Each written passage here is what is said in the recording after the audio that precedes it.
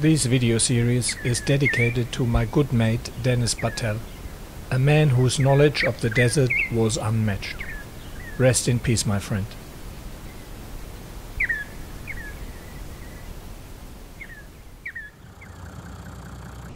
Yeah, awesome to meet people here who had their first time in the desert, 5 cars. Hello to you guys who used my videos to prepare for the desert. And yeah, worked well for them. Awesome to see that they get use and yeah, help people to come out here. So that's, I guess, the whole purpose of the videos, really, to allow people to come out here, do it safely, and share the experience from someone who just does it a lot.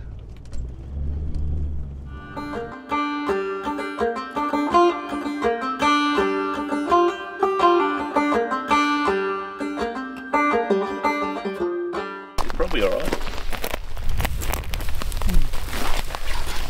Much taste, it's bitter. It's very bitter. Oh, yeah. Yeah, It was bitter. Must be my peppermint tea making it not taste bitter. definitely bitter. So we shall see whether you live. Yeah, I we guess. will. Or live. Whether you dig many holes. Something. I've passed these grave sites several times. Each visit piqued my curiosity about the story behind it. This time I delved into the history.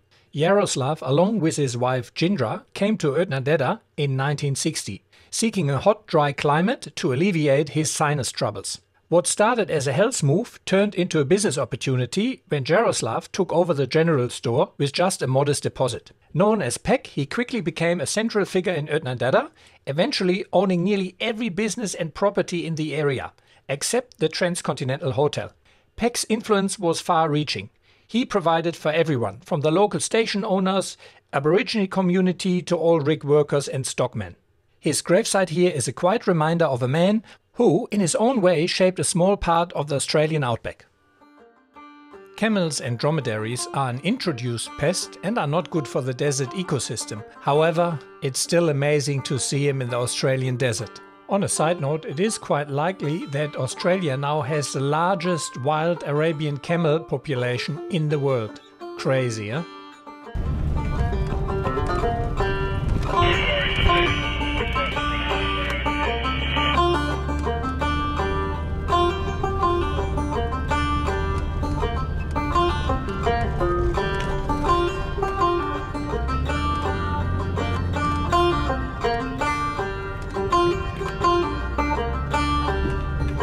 After several years of issues, Dave and Kylie finally ditched their Defender Puma last year. So this was the first desert trip in the new Y62 Patrol, and Dave played a bit around to figure out the best settings for desert dune driving. I gotta admit, if I was in the market for a new car, the Y62 would be high on my list. It's hard to beat the sound of the V8, don't you think?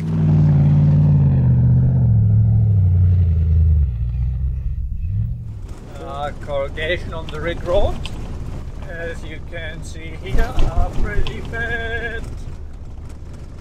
Whoa. Yeah. Oh, look at that, not a single tire track. That is cool, I haven't seen that.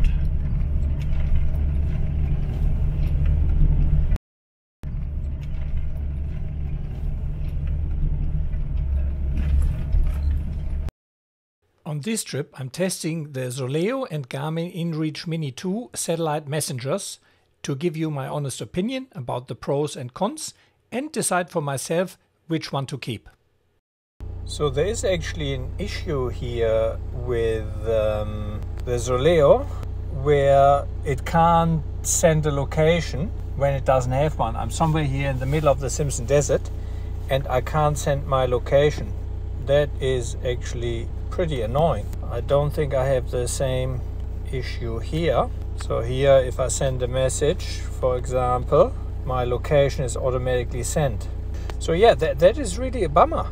I also noticed that with the weather, for example, Birdsville, okay, but I can't, it doesn't automatically actually choose the closest location to where you are. I had to manually specify Birdsville on the map to show that, which was a bit annoying, which I don't think, again, is an issue here. Let's see, basic, get forecast. That was, it says last updated Thursday, I like that.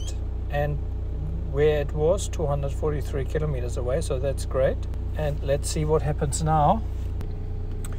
So, and then, yeah, it gives me a forecast from wherever I am here, so which is pretty good.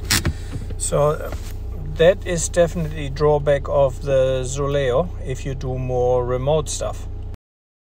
Oh, that is pristine here. There's no track, no nothing anymore. Oh, the track is there, but no tire prints. It's always nice if you crest dunes like that. Venturing into the Simpson Desert, we often find ourselves drawn to its old oil drilling sites. These sites, long since abandoned, stand stark and minimalistic against the desert backdrop. Far from the industrial graveyards one might imagine, these locations are surprisingly uncluttered, often marked only by a weathered plaque or an old pipe protruding from the sand. Reward.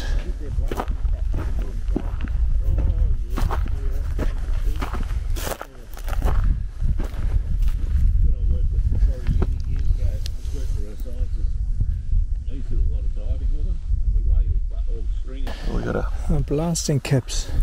Yep, that's what they look like. You finding bloody rocks again, Dave? No, something cooler. Blasting caps, I think. After a bit more driving, it was time to look around for a campsite, and we found a nice open spot which would do for the night.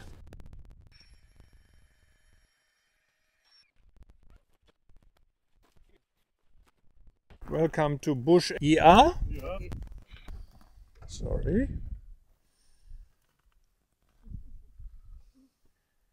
Good old splinter kit. It needs an ambo.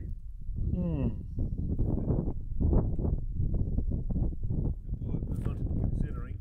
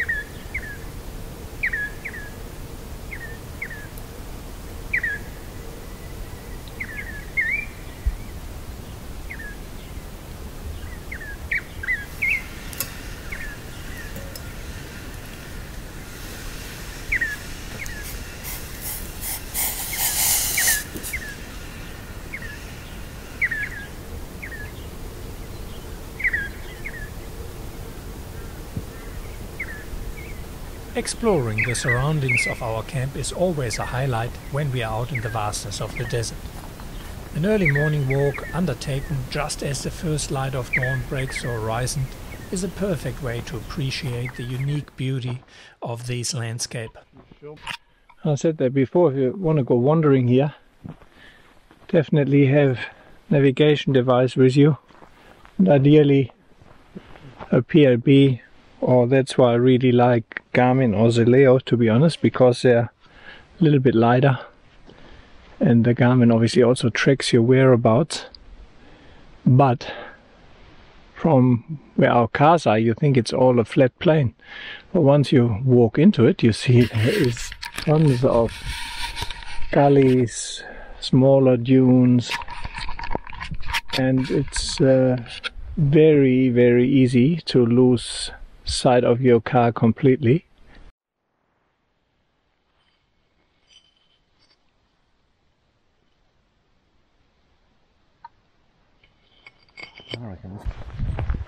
Remnants of the dinners they've had here. Yeah. And Look at all the bones. some bones hanging up from the sticks.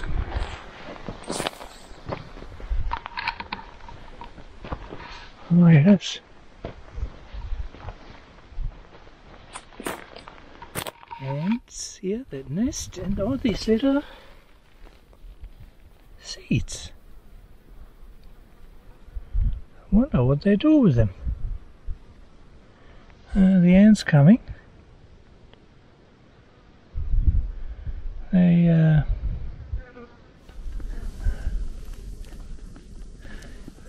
chips them that really kind of, I don't know, I'm no geologist, it looks like a bit like glass, it crystallizes. Look at that. Very fine sheets.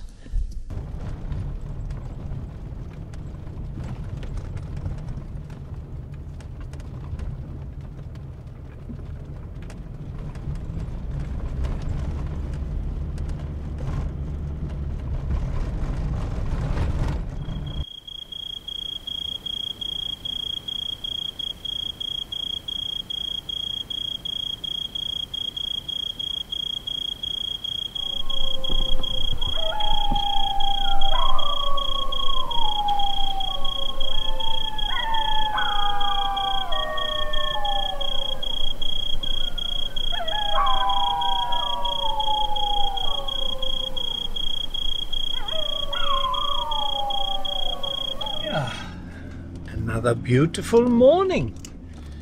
A nice fresh night, not too cold, not too warm, just perfect, not too much dew. Beautiful sunset, beautiful sunrise. I just love it when you see the slither of orange, violet start appear on the horizon and you actually have a big view. It's just beautiful. And we're again following some old and very faint tracks to an old oil drilling site. Many times the track is completely lost, especially once it goes over dunes. I'm not actually stuck here, but the faint track I'm on has some big washouts straight ahead, so I have to find a way around it.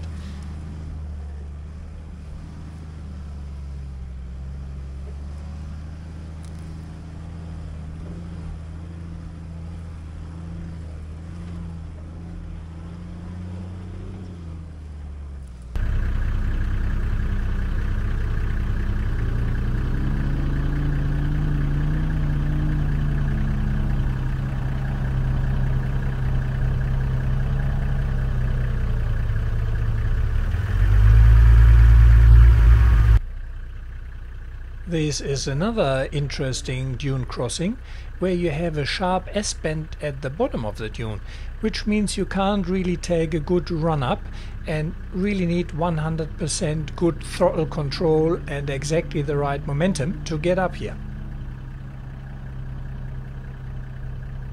It is also the easiest for the first car because the sand is not yet churned up.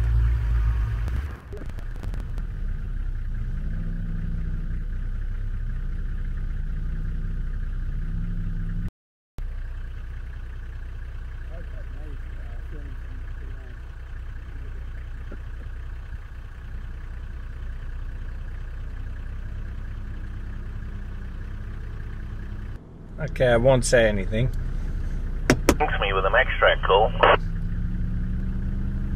Yeah, come right back, mate, and just ease into it with a run up. Am I missing something? Kind of. I'm sure you'll see it all on film later, Chop. Yeah, right. I wouldn't miss it. Has Dave been a dick? I think, Kylie, you better drive.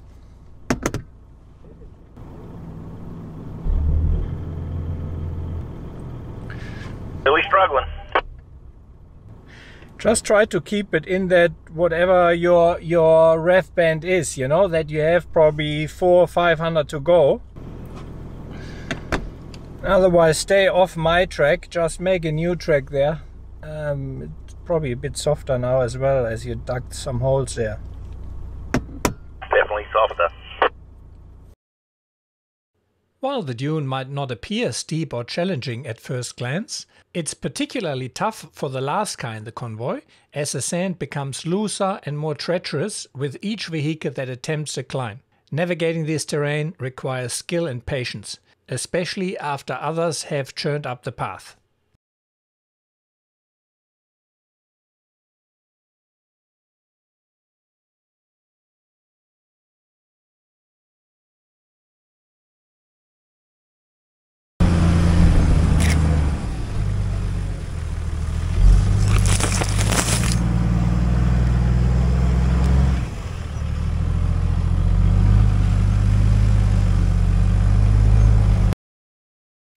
We found ourselves a good camp spot close to one of the old oil drilling sites.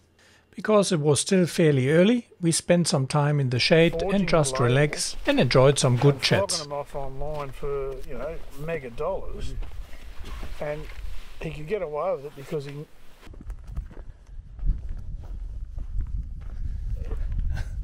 Bit of refilling. Yep. Emptying the load. The roof. Dave and Kylie were the only ones with petrol, so they had to carry all their petrol supply for the trip.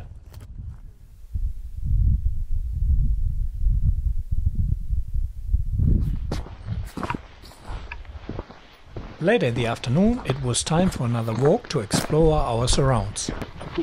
Nice! Yeah, dried paddy melons. Never seen It's it. paddy melons. Yeah. I've never seen it. It looked like an emu egg or They something. did.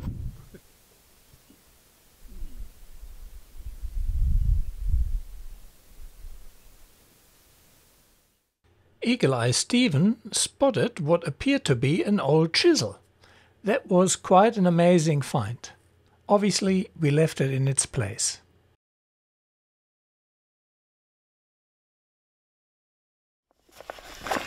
C2 Summit, it's one of their water cell X's. I purchased that a few months ago and thought I'd try that as a shower.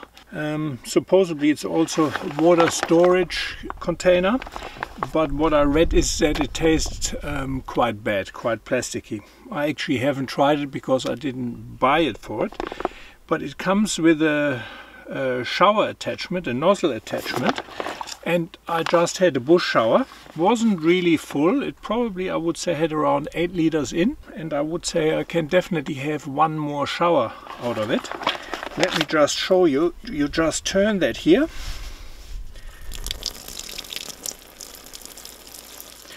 And that was enough to wet myself, soap up and clean up all the soap. So I like that, and I'm going to keep that in the car, because to be honest, if not needed, I can just let the water out and it will take up no room. And it also provides a bit of emergency water, even if it tastes. Actually, let me do a taste. See? It's a very faint plasticky taste, but I'm happy to drink, especially in an emergency. So these kind of serves two purposes: emergency water supply container, which I can have in the car because it seems to be pretty robust, not easily going to be pierced, but also for the shower. I can already say that works very well, so I like it. I think you also get them in 20 liter or 15. I think 10 liter is probably ideal to hang it up somewhere. That is another thing quite neatly done. So that's all very sturdy. You can unclip that, hang it around the tree, and then put it down. So yeah, I really like it.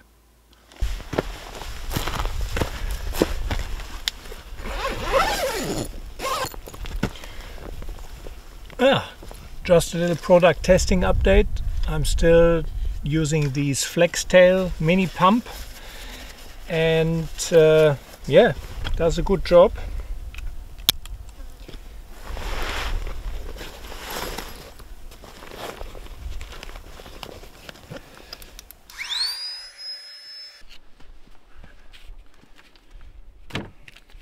Still have a bit of steak.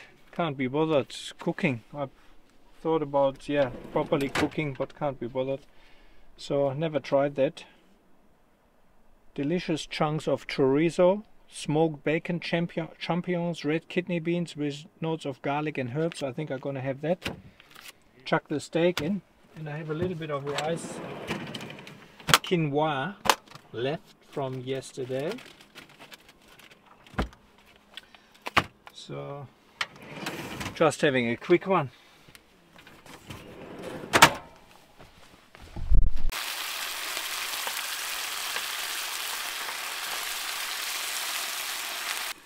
Just had a taste, that's beautiful.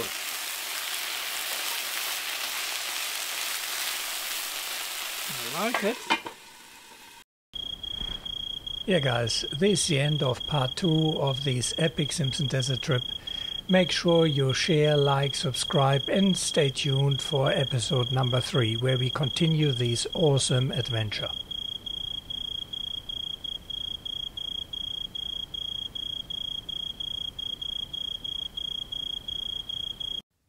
So guys, thanks for watching. I hope you enjoyed the video. Please keep in mind, this is a self-funded channel, so I would greatly appreciate if you could help me out by sharing, liking and subscribing. And if you can, please consider head over to Patreon or buy me a coffee, and with the equivalent of a cup of coffee or 2 per month, you can really help me making these videos. Thanks a lot for watching, and see you along the tracks.